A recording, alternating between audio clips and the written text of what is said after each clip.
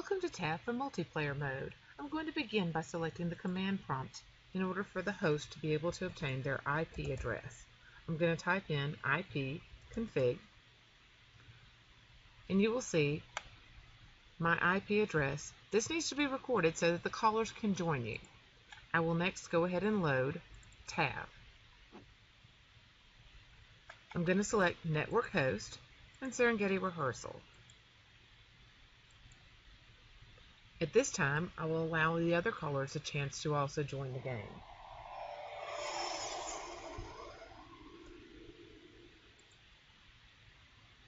The host is responsible for saving the game, and there should be a folder provided in your practice rooms. This is a test, so I'm going to actually load it as just test. I see the rules of engagement. I see that I have players that have joined the game in the lower left-hand screen of the main screen.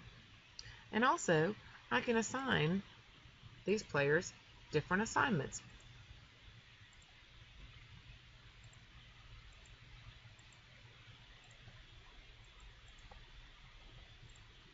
When the host has made these assignments, the different callers will be advised that their host has made those assignment changes. When I'm finished, I can click out. And after those assignments have been made and everyone is ready to begin the game, you will run it at 2x. The host is in charge of starting and 0x pausing or stopping the game. They are also able to save the game. This concludes your introduction to Tab in multiplayer mode.